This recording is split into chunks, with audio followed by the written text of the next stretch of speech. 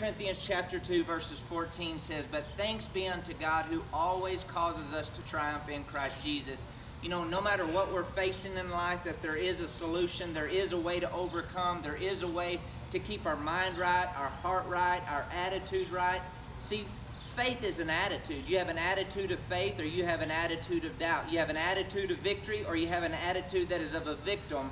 How is your attitude? What kind of fragrance are you giving off to God? Are you honoring God with the way you think and the way you talk and the way you carry yourself? Or are you honoring the enemy with your bad attitude, the stinking thinking and the negative words coming out of our mouth?